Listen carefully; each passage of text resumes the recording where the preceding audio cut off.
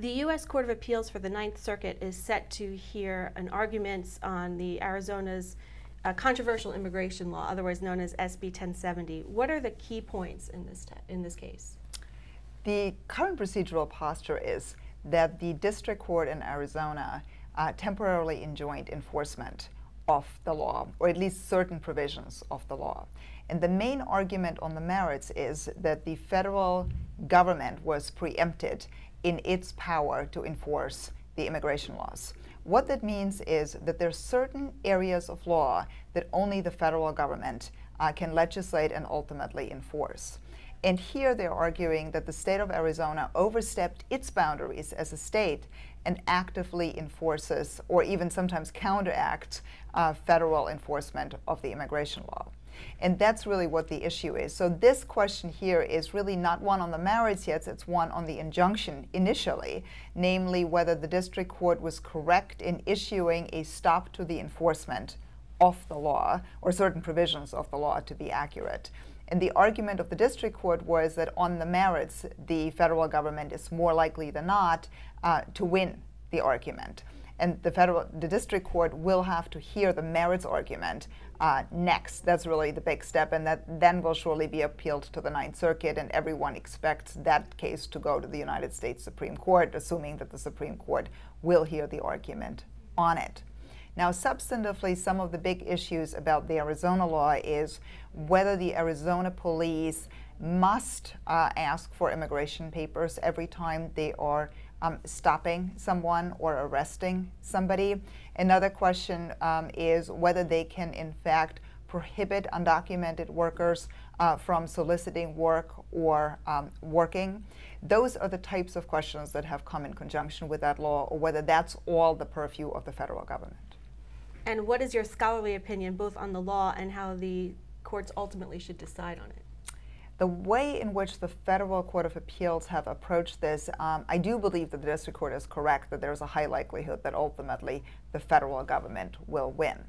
I think the overall problem in the immigration area is that it's really a political legal issue rather than just a legal issue.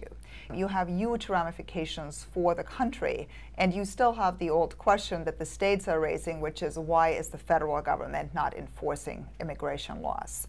The problem is that you have a very complicated set of laws that really only specialists understand at this point, which is why you don't want state police, for example, to enforce it, because it is too complicated to do so.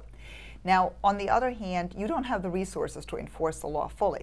So what we're doing is we're doing pinpointed enforcement in some parts of the country more than in others, for example, against certain groups more than against others. And that, of course, causes resentment in the general population, especially in a time of recession where you have the argument that it's the undocumented who are taking jobs from people who are legally in the country and who are United States citizens.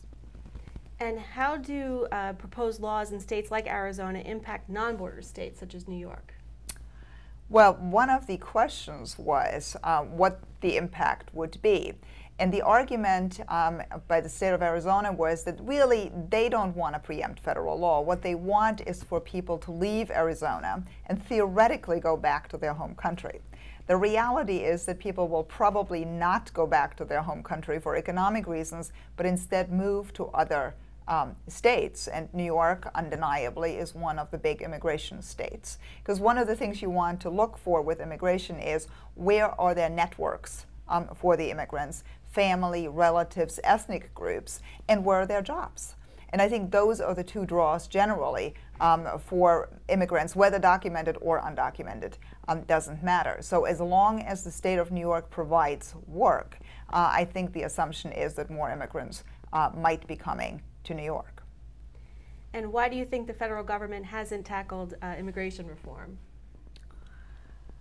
I think both major parties are internally split on the issue. You have within the Republican Party a group that is generally restrictionist, inclined towards very limited immigration, if any at all. On the other hand, you have a large group, especially a business group, that is very much pro-immigration. Of course, would probably like to see it possibly controlled or streamlined in more effective ways. But some of them are even probably pro-open borders. On the other hand, within the Democratic Party, you have also had traditionally a restrictionist group, a group that's largely concerned about employment for United States citizens. Unions used to be in that group, though they have now switched because they have unionized so many groups of immigrants.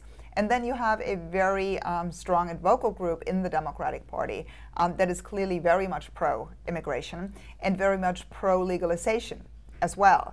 And that's really the next great battleground, I think, on the immigration front. What forms will legalization take? You see this now also reflected in the debate over, does the 14th Amendment really grant birthright citizenship?